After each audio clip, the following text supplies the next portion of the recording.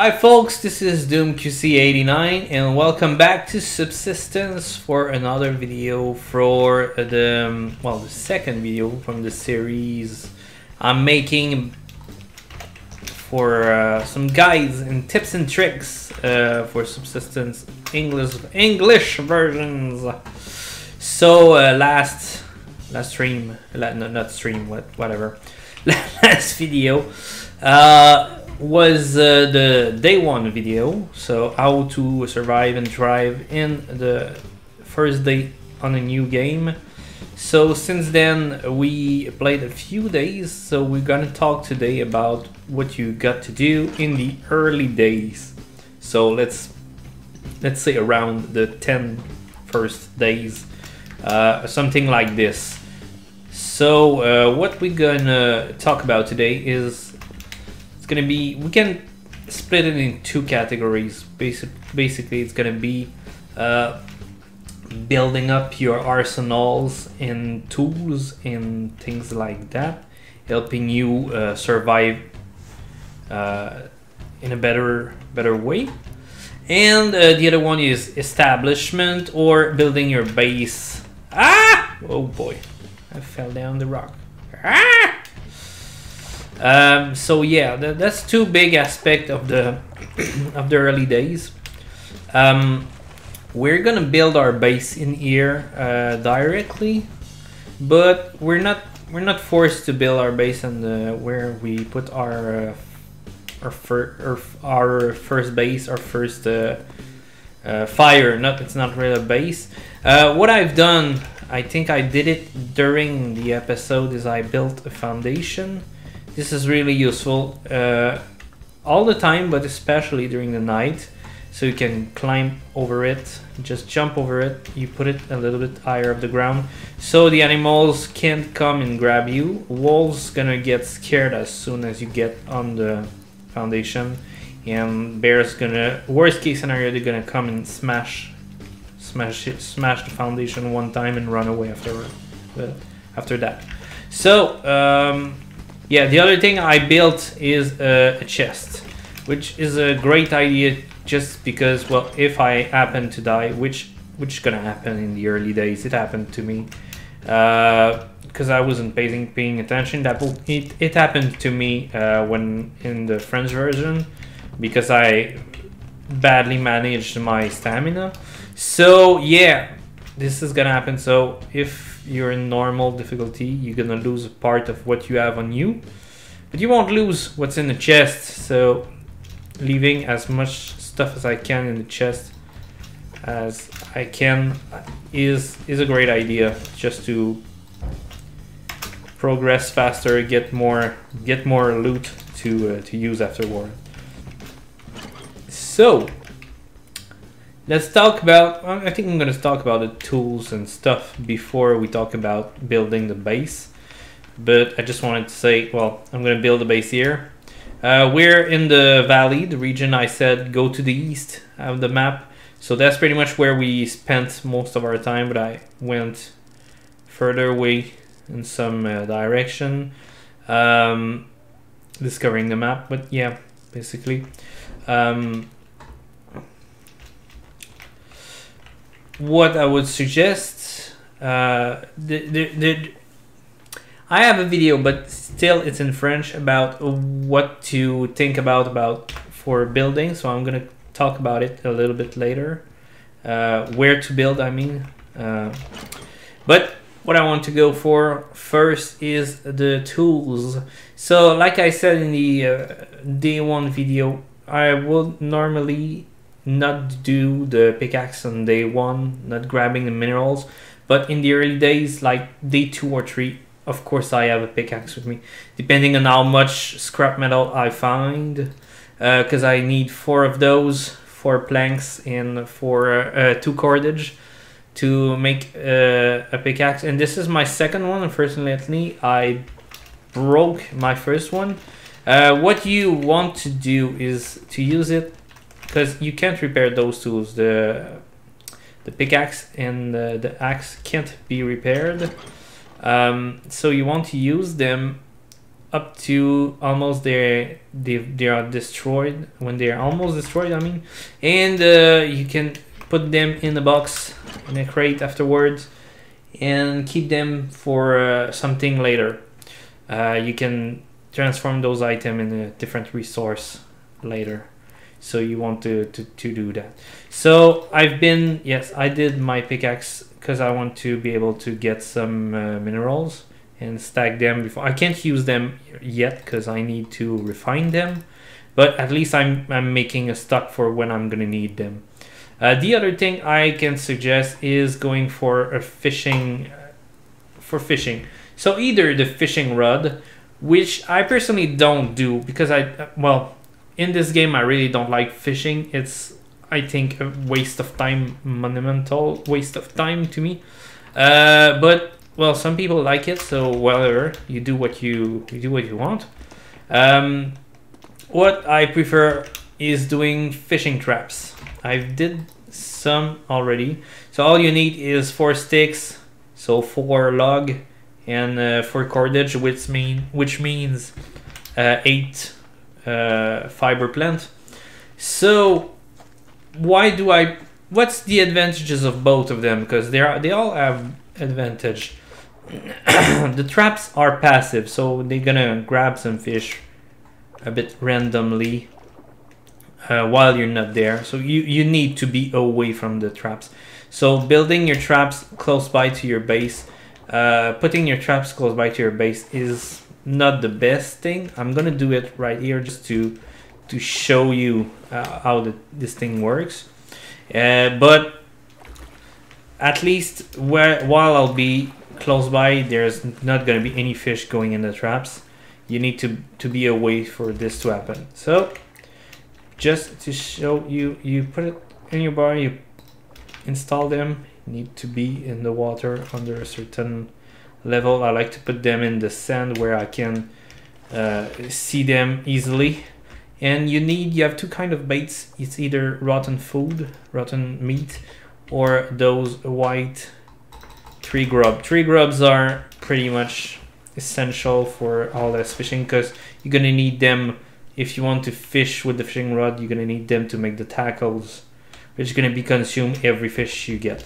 The advantage with that is that it's passive. I don't need to waste time. I can do other things and go anywhere else during the time they get fish. They're gonna be destroyed after a few days if you don't repair them. But what I tend to do is not repair them, just scrap them, get half the resource back, and build another one instead of repairing them. I think it's more cost effective. So the advantage of the fishing rod is you're gonna be able to get more than just the small fishes, because you get in the traps you're gonna have the small fish and it's not the lobster, it's the small crawdad, I think you call crawfish, whatever. Those kind of mini lobsters. I don't know what the name of it is. I never looked at it, but whatever. While the fishing rod, with the fishing rod you will be able to grab some salmon and some other kind of big fish. It's gonna give you more than just a small fish. The reason why I prefer to use the traps is because I use the small fish to make fish oils for all medicinal items, instead of, mostly it's not for the meat. On small fish you can either get the meat or the oil, not both. But I think there's enough meat in the world to not need the fish. Don't need to get the fish for the meat.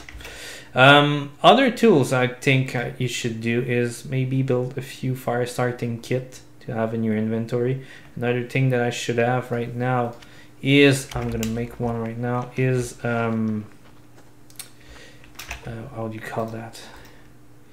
Une attelle, which is a splint. Yeah, a splint.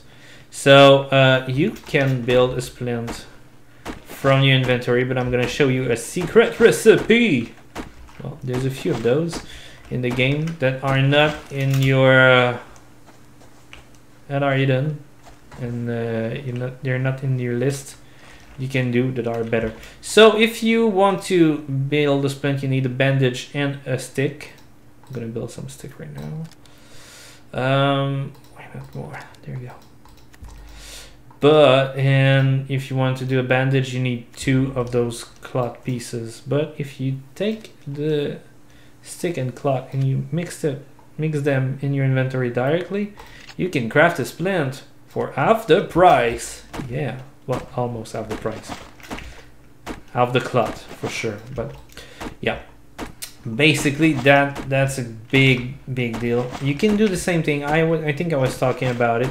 If you have blueberries and you have a water bottle, the plastic water bottle, not the canteen, you can mix those, and the advantage of this is you have water that's give you more hydration and more fruit and veggies than basically the 2 items combined give you more resources, more nutrition than the 2 items separately, and it's non-perishable, so that's great too, because you especially in the early days, because harvesting some fruit and veggies and without with the expiration system, well, it's a bit of a pain.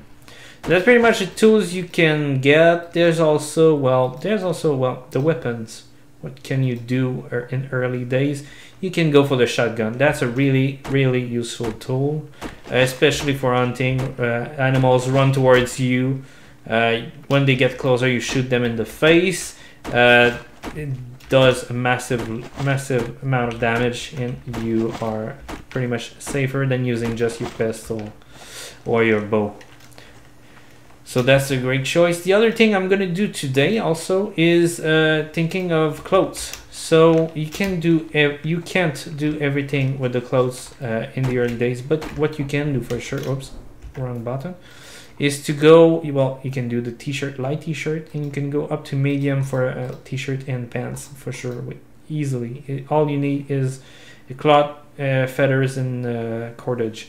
So, and the reason why you want to do the lightweight before is because now it wasn't always like this, but now you can you need the lightweight to transform basically in the medium, and the medium into the heavy. While you go for the heavy clothes, there's items you can't craft right away. So you need iron fragments, which means basically refined iron, and you need a refinery for this, and we don't have this. For that, we're gonna need to build a base before we can do that. So I think I'm gonna hunt myself a wolf, because I need the meat right now. Do I have enough arrows? I have 3. Okay, that's barely enough. And there's one, because I'm in need of protein right now. I don't have much stuff stucked, so and I'm gonna show in the same way pretty much every. Let's make a shortcut to the French version of this video of the animals' habits. Well, if you're gonna feel me, I'm just gonna growl once, growl twice, and at the second one he's gonna come towards me by walking. If you get close by, he's gonna start running. And about hunting them, well, what I do is with the bow, I'm gonna shoot them once, shoot them twice if I'm alright. If I didn't waste time there, I could have been able to do twice before. And then I'm gonna wait while he growl to turn back. It's when he's like swiping to try to attack me. Just turn back and shoot him in the face. Boom, very good. So I can do that with pretty much... I can do that with the bear. It's pretty much the same thing. I can do that with the cougars, except, well, the cougars run much faster and they come...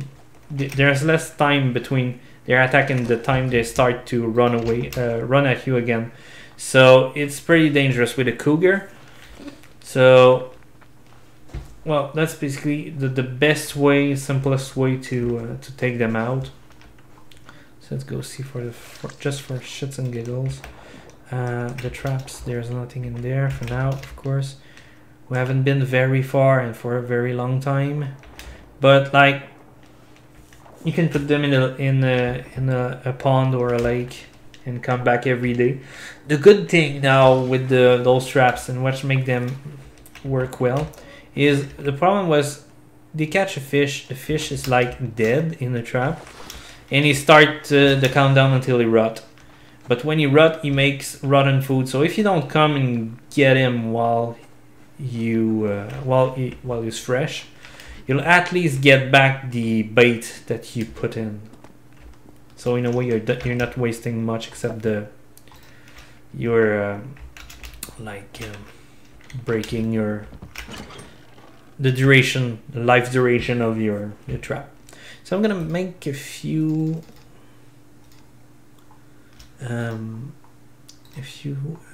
fire starting kits. That's gonna be useful. I'm gonna start the fire right now, just to cook the meat while I'll be building our base, or well, at least the beginning of our base.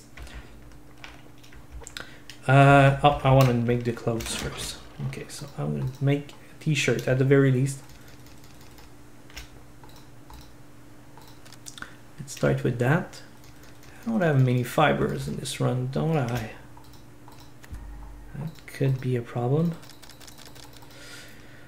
So, as the beginning of a base, the main piece is the base command unit, the BCU I'm gonna call. This is basically your what determines your zone of your base. It's gonna be a crafting station of sort. There's a lot of stuff you can do inside of it, and at the same time, it's your first energy and mass generator. So that's two new resources that we're gonna need to craft some stuff in the future. The minimum stuff you need to do to be able to put your BCU, well, it's basically having the resource for your BCU. So I'm gonna need six scrap metal, 4 of those electrics component, whatever, and 4 planks. I'm gonna craft it right now, and what I need too is a wall, basically a foundation and a wall, because you need to put the BCU on the wall, which need to be on a foundation. So at the minimum, I'm gonna need to have a foundation, a wall, and a BCU. It can be, I'm building a full wall, but in a worst case scenario, you can make a quarter wall and put the BCU on it if you want to have it like as soon as possible. I don't suggest, well, maybe if it could happen. I mean, you can have all the resources you need to craft your BCU and install it day one. It's not gonna be likely, let's say, but it's possible. I suggest maybe you put it like day 3 or 4 or something like that. But the advantage of putting it sooner rather than later, and well, let's just say what's gonna impact when you put your BCU. Well, first, as soon as you put your BCU, the positive thing is you're gonna start produce energy and mass, which, like I said, is gonna help you build some new stations and stuff. You're gonna be able to craft more stuff, get better weapons, get better gear, having some station to get some resources, like the refinery, for example. The downside is, as soon as the BCU unit, when you install it, this is when the countdown for the spawning of the hunters happens. So if you don't have hunters enabled, or you intend to play without the hunters, it has 0 downside to put the BCU down. Like, soon is gonna be a message that's gonna tell me the hunters are gonna spawn soon, basically. I'm gonna cook this because I'm starving. I'm kind of starving. There you go. In the next few days, hunters will start moving into the world. Exactly. And I'm gonna talk about hunters, probably having a video especially about this, how to fight them and everything. But there's gonna be two types of hunter at the surface of the world. The rogue they call, which are moving hunters, and the regular hunters, which gonna build bases like us and gonna stand there in their own turf. The rogue are gonna be nomads. I tend to call them nomads because they're moving all the time. Almost every day they move in a different spot. So that's basically it. And my meat is cooking. I need to get there before it's burned. There you go. What else do I want to say? Oh yeah, there was this the lockpick in your first BCU. So what I'm gonna say, it's about the first BCU. The first BCU got two things that other BCU won't have. And when I say first BCU, let's pretend you play in multiplayer game. Every player first BCU. So you play like 4 of your friends, you can put 5 BCU. That's gonna be able to give you a lockpick for free. I believe it's not just the first one in co-op. But in any case, your first BCU is gonna give you a pick lock. What's really important, it's every player's first BCU is gonna be giving you energy and mass. There you go. You got your counter there. So that's your energy. It shows I'm getting in 0.33 per second energy, so 1 every 3 seconds. And mass is 0.07 per second. Up to a limit of 500. So there's those storage unit there. It's gonna be making you able to get more energy and mass, because if you go like, let's see the fridge for example. Fridge costs 1.2k energy. I can't build it right now. I'm gonna need to get some power storage unit. So the BCU is nice because it's give you free energy and free mass.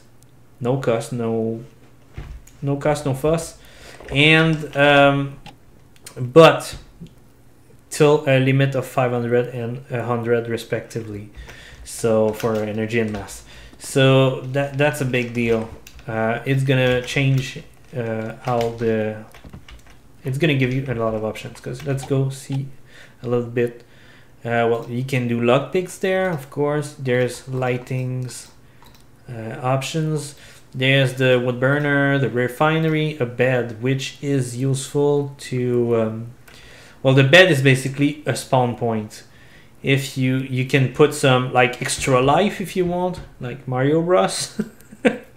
But in it you can purchase some spawn points, which gonna make you spawn in your bed instead of randomly around the map. So because if you die, I'm gonna spawn randomly around the map. Like if you say I died the other day preparing for this video, I died and I spawned right there, so that's what I came back there. So sometimes you spawn in a bad location, far away from home, or just the worst is spawning just before night. You're gonna have to run to get back your corpse, or to your base while it's cold out there. So that can be a big problem. What else there's a plant bed, there's animal housing, generator, workbench, which is another crafting station, and there's the fridge, stove, oven, whatever, and all those stuff. There's a lot of things I can build here, and they all need, or pretty much all need, energy and mass to build. So that's the new resources.